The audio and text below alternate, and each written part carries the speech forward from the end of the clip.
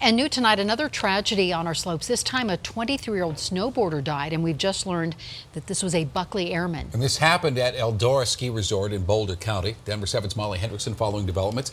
This snowboarder was wearing a helmet. Yeah, he was. It sounds like this was really just a terrible accident. The man was skiing on Mule Shoe, which is a black diamond run. He apparently hit a tree. When ski patrol got there, he was unconscious and wasn't breathing. A rescue helicopter was grounded due to high winds. Sadly, CPR could not save the snowboarder.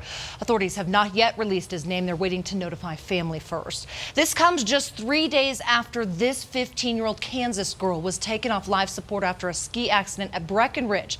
Tess Smith broke her leg while skiing, but at the hospital, things started to go wrong.